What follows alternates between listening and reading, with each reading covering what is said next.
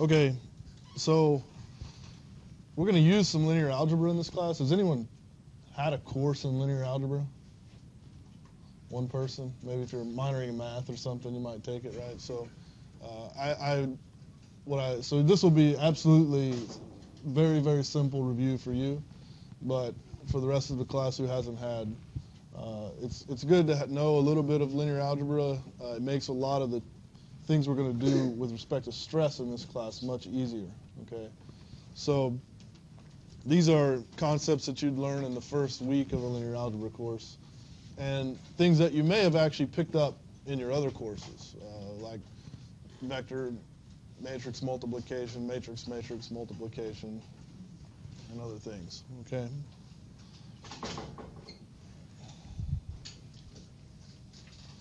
So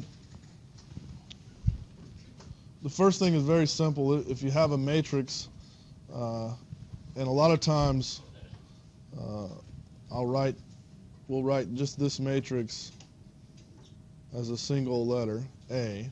So we might write this matrix equation as a vector C times a matrix A times a vector B, right? Okay. So who knows how to do this multiplication? It's pretty easy, right? You just take, so C1 is the dot product of the vector B with the first row of A. Okay, that gives you C1. Okay. C2 is the dot product of the vector B with the second row of A. And C3 is the vector B dot product, third row of A.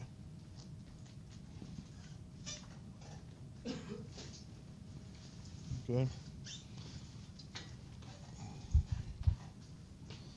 And so that's what I have there. And there. And there. Just written out explicitly. Okay. So again, in words, and sometimes it's easier just to think about these operations in words. Of course, everyone knows how to take a dot product, right? That's like statics. Okay. So in words, the CI entry, so where I is, we'll say 1, 2, 3, the CI entry is the dot product of the ith row of A with B. Okay? And we'll work an example in a second. So matrix multiplication is a little bit more complicated. Who knows how to do this? Okay. So in a matrix multiplication,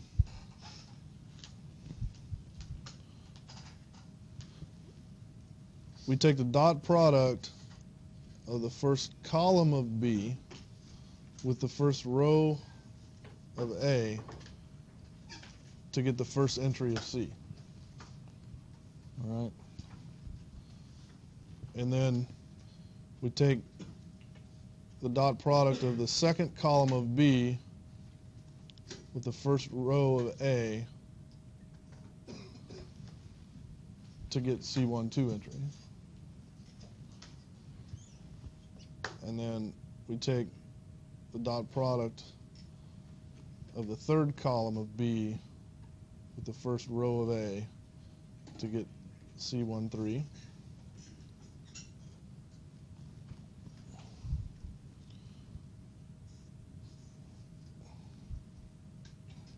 If you can see that yellow, but then to get the C21 entry, take the dot product of the first column of B with the first row of A, and you just continue to do that until you have all the entries.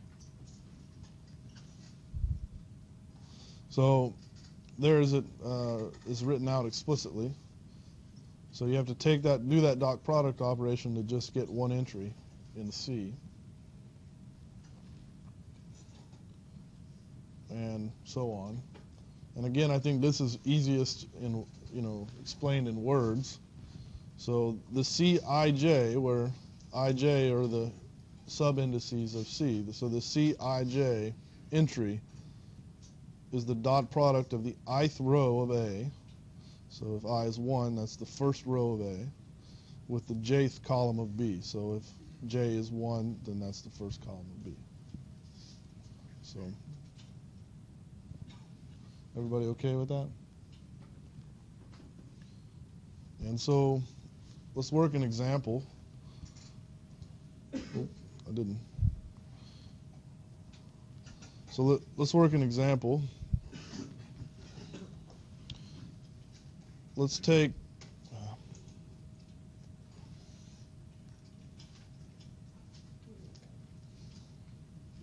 the matrix 2, 1, 3, 2, and multiply it by the vector 1, 2. Okay. So what's the first entry of the result?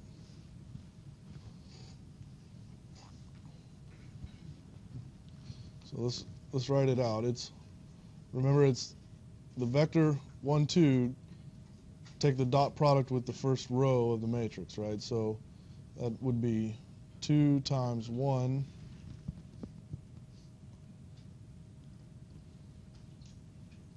2 times 1 plus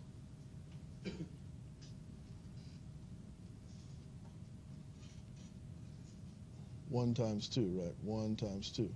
1 times 2.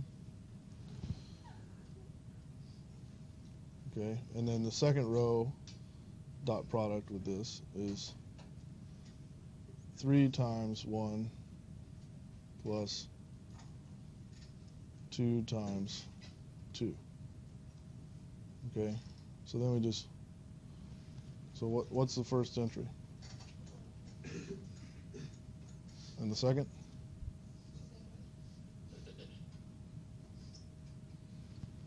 Okay.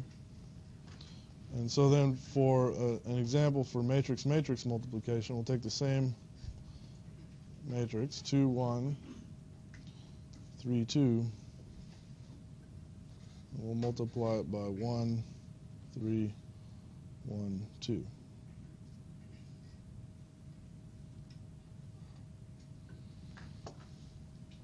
Okay, what's the first entry? It's the first column of B. If this is A and this is B, it's the first column of B dot product with the first row of A. So 2 times 1 plus 1 times 1. Okay. Just put some lines in here so we can keep the entries straight. All right, so the second entry, this entry up here in the upper right corner, is going to be the second column of B with the dot, taking the dot product of the first row of A. So 3 times 2 plus 2 times 1. All right.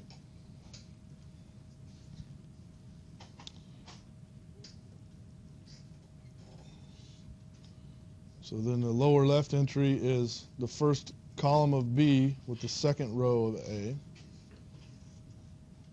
3 times 1 plus 2 times 1. And finally, 3 times 3 plus 2 times 2. Right? And then just add them up. 3, 8, 5, 13. Everybody okay with that? By the way, we're all engineers, right? We're not mathematicians, okay? So after you can demonstrate that you can do this once or twice, I have no problem with you using the computer to do this for you. Because once you know how to do it, it's just computation after that. And as engineers, we're problem solvers. Right? And we certainly don't want to make a mistake in some silly algebra when the computer can do that flawlessly. It will never make a mistake, right? So after you sort of understand the concepts, I have no problem with you using MATLAB or something to help you do these computations. Okay. So they're just the results of those two examples. I try to, when I'm writing a matrix, I try to use the square brackets, and a vector, I use braces. I'll try to be consistent, just so you know. And a vector is always a column vector. So if I write a vector, if I just say a vector v, understand that its entries are a column vector, right? So then if I were to write v transpose, then that would be a row vector. So you understand what the transpose is? It's just you just literally transpose the rows into columns. Turn a row into a column. Turn a column into a row.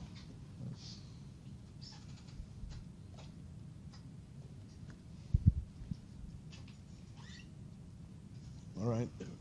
So the determinant of a matrix, you guys have probably seen this in some other classes, but if you haven't, it's the determinant of A is just A times D minus B times C. And, instead of trying to memorize that, I just always understand that you're basically, it's like an X. So you're multiplying A and D, and then you're subtracting the multiplication of B and C. So where black is positive and blue means, subtract the product. Okay. So the determinant of a 3 by 3, there's the formula for it, but again, it's actually not as complicated as it looks. Basically, you take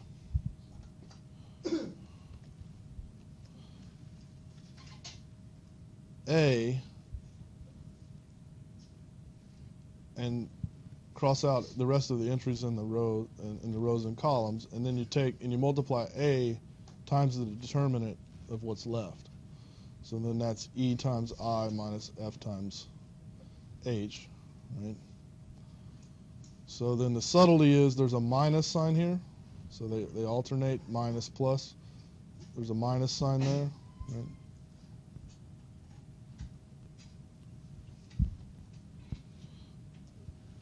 So then for the second term, you take B, cross out the other entries, and then take the determinant of what's left. So that would be D times I minus F times G.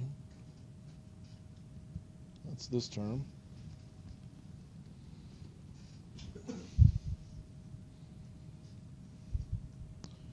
And then for C, you take this, cross out the rows and columns, take the determinant of what's left. So D times H minus I times G.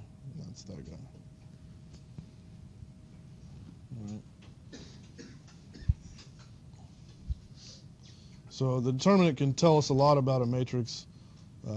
Most notably, if the determinant is 0, it means that the matrix can't be inverted. So that means when I say inverted,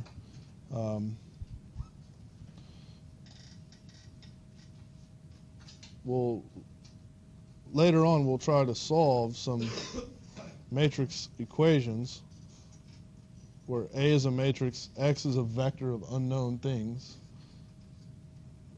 and B is a right-hand side vector of known things. And the solution to this is A inverse times B, okay? So that's the solution. If the determinant of A is 0, then the inverse doesn't exist, so we can't solve this.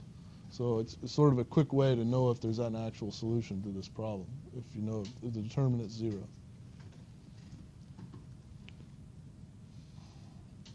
All right. So again, in solving matrix equations, so here's this matrix equation I wrote down just previously. Okay, and here it is above in component form. So when we solve this, all of the entries of A would be known. They'd be numbers, okay? And all of the entries of B would be known. They would also be numbers. And we're looking to solve for the unknown x's. Right? It's just an algebra problem, but it's just written. You know, it's just a system of equations. We just wrote it in matrix form, right? So when we do this, and this is actually the way the computer solves this system of equations, or one way it does, is it uses a very systematic but simple set of rules, okay? And those rules are that swapping rows doesn't change the solution. So if we're solving for x, if I swap the rows, it doesn't change the solution, okay? And think about that. If I wrote this out as a system of equations, if I reordered the system of equations, it wouldn't matter, right? In the solution, okay? So when I swap rows, it doesn't change the solution. If I add rows together, it doesn't change the solution. So I know you've done this before in 8th grade algebra, right? You have two equations. You add one to the other, or subtract one from the other, and to eliminate one of the variables to get a solution, right? So this is nothing more than what we're doing in linear algebra. So if we add the rows together, it doesn't change the solution. And if we multiply a row by a scalar, it doesn't change the solution, okay? So when I said subtract, you could think of the operation of subtracting as multiplying by -1 and adding, right?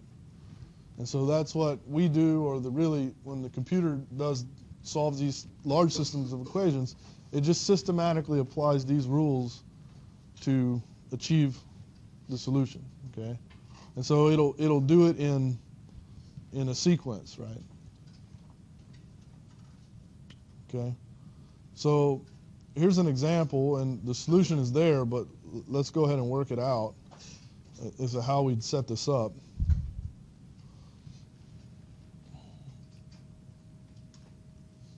And work through some of these row operations. And I'm going to go very slow and explicit at first.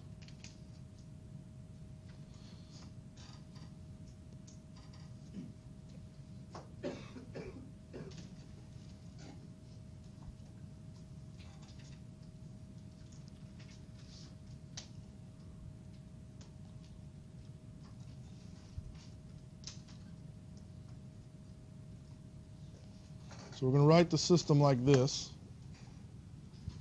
Okay, and again, the goal is to solve for x1, x2, and x3. All right. So has anyone ever done this before? So the goal is to perform these row operations such that we turn this side, the side on the left side of the dashed line, into the identity matrix, essentially. Right? So the identity matrix would be 1, 1, 1, and the rest zeros. If we do that, then we can read off the solution, and I'll show you how as we go along. Okay, so again, if the goal is to get it in this form,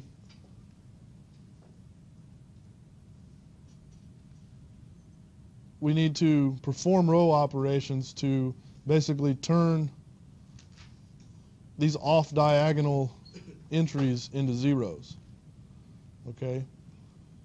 Now, you want ones on the diagonal, so one thing that we could quickly and easily do, because there's already a 1 right here, right? And we want it on the diagonal, so the diagonal would be in the first row, okay? And I told you swapping rows doesn't change the solution, right?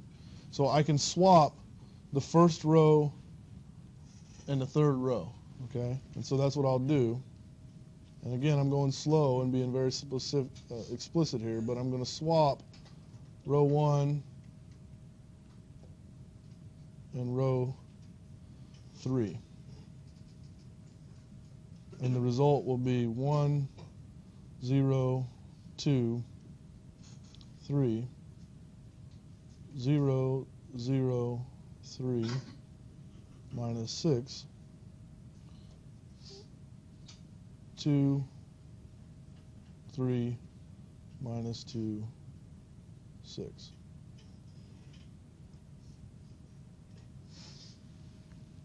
All right. I actually haven't worked the solution out in my notes, so don't let me make a mistake. So we're doing this live. All right. So another thing you can notice that if I said I can multiply a row by a scalar and it doesn't change the solution. So if I multiply the second row by 1/3, then this becomes a 1, right? And then I have a 1 near the diagonal. So if I'm going to do 2 row operations at once here. Or maybe I won't. I'll just go slow. So 1/3 row 2 gives us 1, 0, 2, 3, 0, 0, 1, minus 2, 2, 3, minus 2, 6.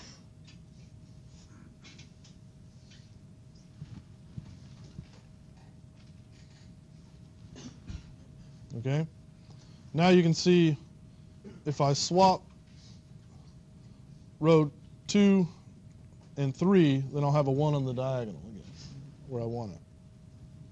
So I'm going to swap rows 2 and 3. And I'll go back over here. So I have 1, 0, 2, 3, 2, 3, minus 2, 6, 0, 0, 1, minus 2.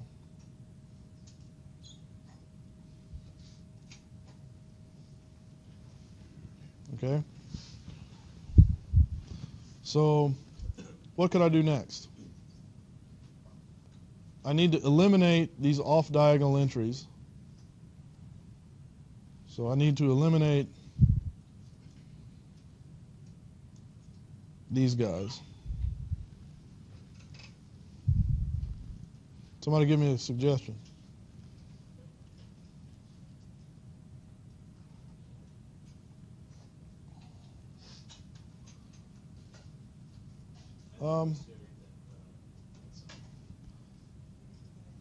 I mean, yeah, I could add the first row to the second, right? That would do something, right? So if we row 1 plus row 2, that gives me 1, 0, 2, 3, 3, 3, 0, 9, 0, 0, 1, minus 2. Okay? So that helped us a little bit. Now what if we multiply the last row by 2, minus 2. Multiply the last row by minus 2 and add it to the first. Okay? What will that give us? So we're going to say minus 2 row 3 plus row 1. I'm going to go back over here. So I'll have 1, 0, 0, 7, 3, 3, 0, 9, 0, 0, 1, minus 2.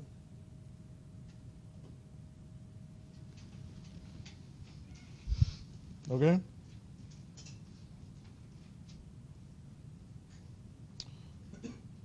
Now I'm going to divide the second row by 3.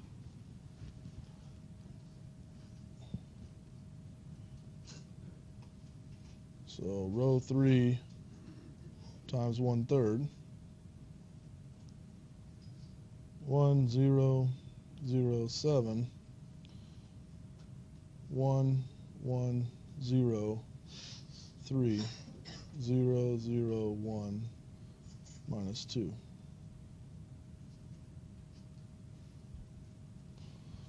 And then one more step. Multiply the first row by minus 1 and add it to the second, right? So minus 1, row 1 plus row 2 is 1, 0, 0, 7, 0, 1, 0, minus 4, 0, 0, 1, minus 2.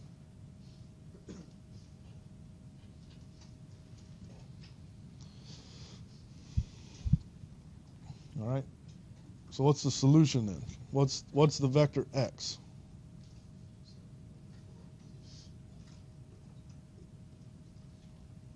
Seven, 4, minus 2.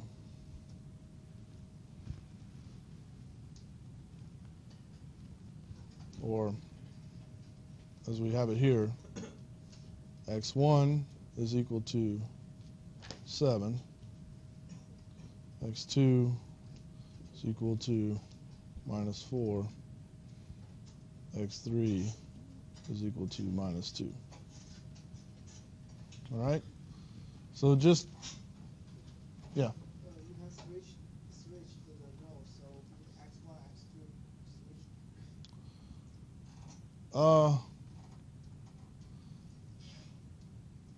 Well, from the second row, we see 3x2 is negative 6, so x2 should be negative.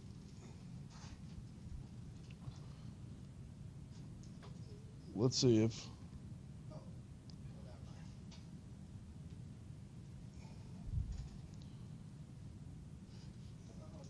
Yeah, I mean, I think if you plug these numbers in there, then it is a solution, right?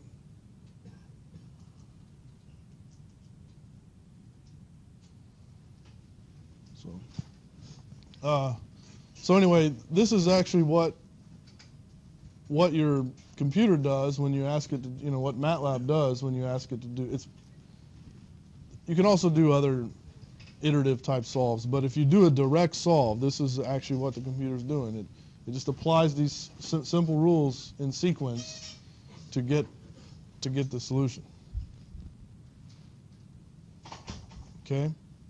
So the last kind of basic linear algebra thing that we're going to talk about, and this is really the most important one, and we need those other things to be able to solve this problem. And this problem, the so-called eigenvalue problem, is very important in many, many aspects of engineering.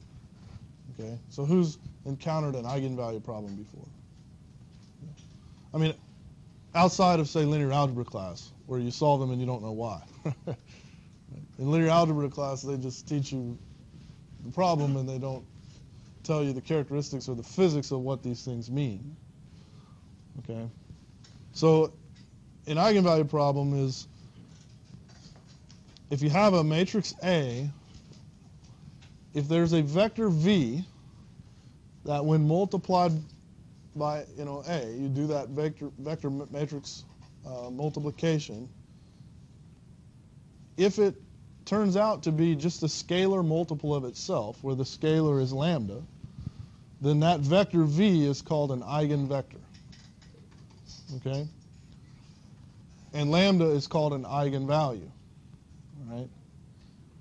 And these eigenvalues have physical meanings in certain problems, and the one we care about in this class is, well, at least immediately, is with relation to stress.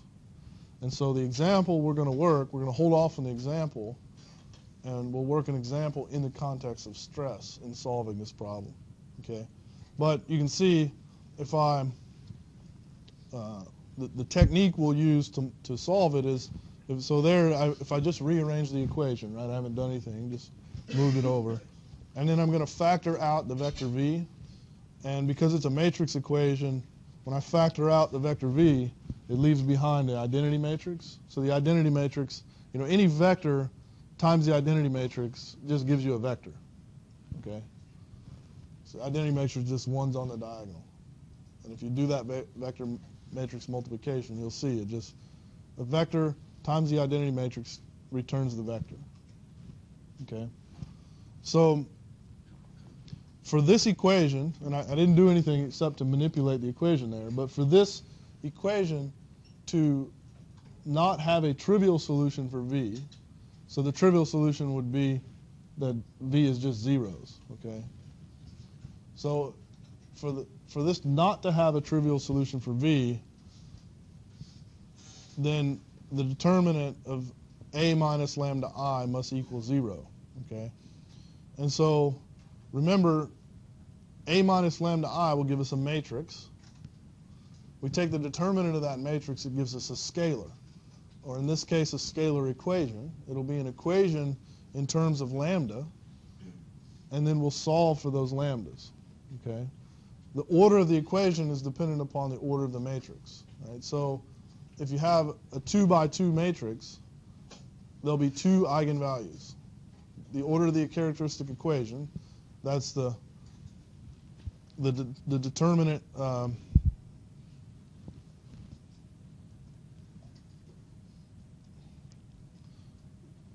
the determinant of a minus lambda I, right? This is called, what results in that is called the characteristic equation of a matrix.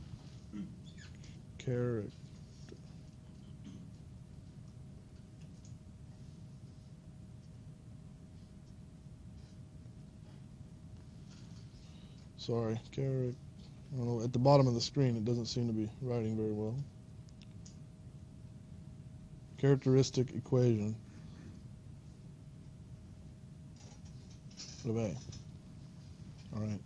So that'll be a polynomial equation in lambda, and the order of the polynomial will be determined by the size of the matrix. Okay. And so for a 2 by 2, it'll be a quadratic equation. You just use the quadratic formula and solve for it. Okay. For a 3 by 3, it'll be a cubic equation. And you can hopefully factor it nicely and solve for the lambdas. Okay, so those will be the eigenvalues, and then the corresponding v's are the eigenvectors. And again, we'll work an example in the context of stress here in a minute. Okay? So we'll just have to hold on to that. So let's talk briefly about how vectors transform. So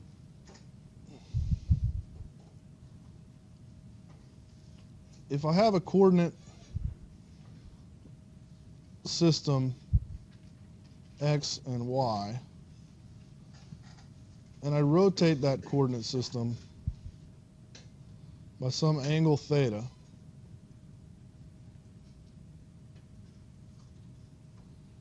so now I have x prime, y prime. Okay. Let's write down x prime and y prime in terms of x and y. So let's write the new coordinate system in terms of the old one. Okay. So this is just geometry, right? So we're going to say x prime equals what?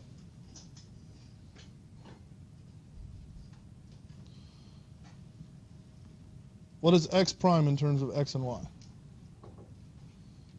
Right?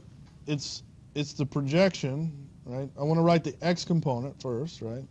So what's the projection of x prime down onto the x-axis? It's this length, right? And what is that? It's the cosine of theta, right? So it'd be x cosine theta plus, what's this distance?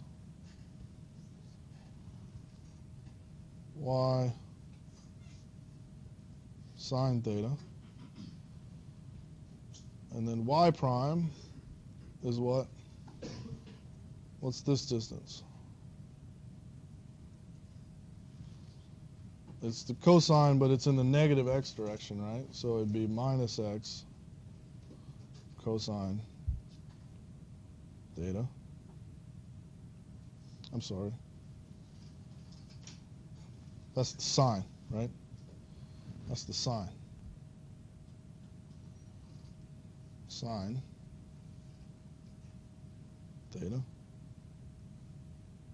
plus y cosine theta. Okay. So now let's just write this in matrix in our matrix notation. So this is just two equations. We can write them like this. X prime y prime is equal to cosine theta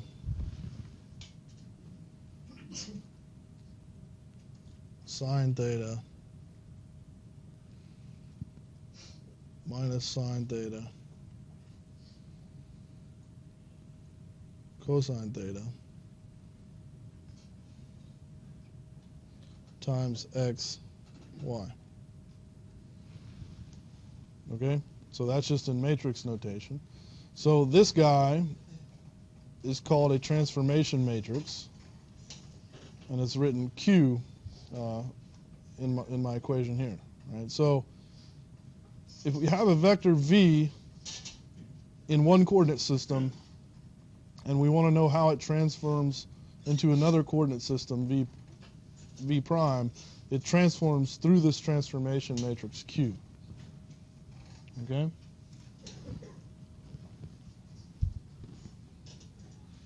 And there it is. So this transformation was a simple rotation in 2 dimensions, right, about the z-axis. Okay? So if I had a third, so in this case it was just x and y, but if I had x, y, z, I'm just rotating about the z-axis, so there would just be a 1. It would just be, so if it was in 3 dimensions, Q would be cosine sine 0 minus sine cosine 0, 0, 0, 1. Right? Because the z and the z prime are the same, right? I just rotate about the z. Yeah. Well, again, right, okay. Okay. So if we have x and y and x prime and y prime, okay, z is poking out of the board, right? So is z prime. They're coincident, right? I rotated about z, so z and z prime are both sticking out of the board in the same direction, okay? So when I write the equations, x prime equals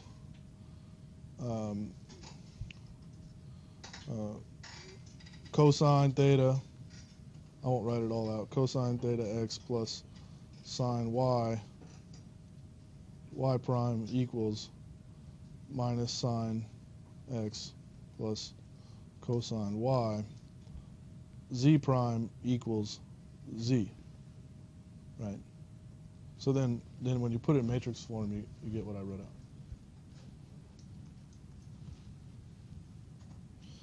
Okay? So a matrix transforms in this way. Okay? So where Q is the same transformation matrix, it's just now it's applied on both sides. So, by the way, in matrix multiplication, we didn't talk about it. I'll probably give you homework to show that in matrix multiplication, the side you multiply the matrix on matters. You can't just, so in other words, if we look at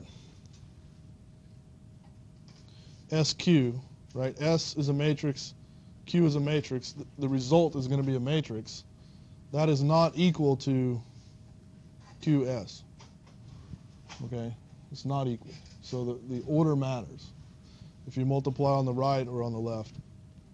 And so in this case, Q transpose, again, the transpose operation is you're just literally swapping rows and columns. So what would the transpose of Q be?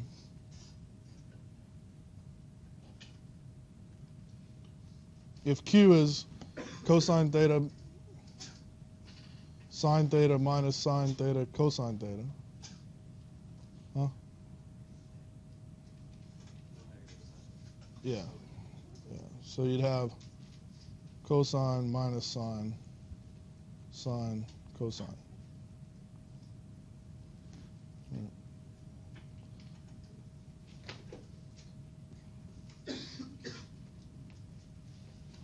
And again, we'll see how this matrix transformation is important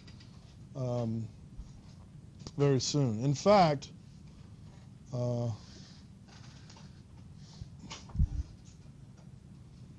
if Q is chosen, so when we define Q, we define it in terms of an angle theta, right?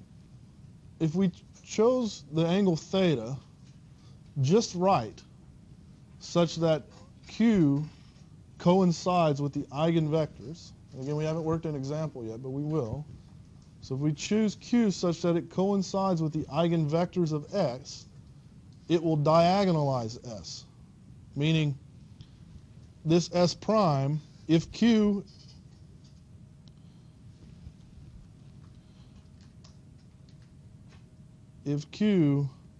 is chosen such that you have V1, V2 for a 2 by 2 matrix, right?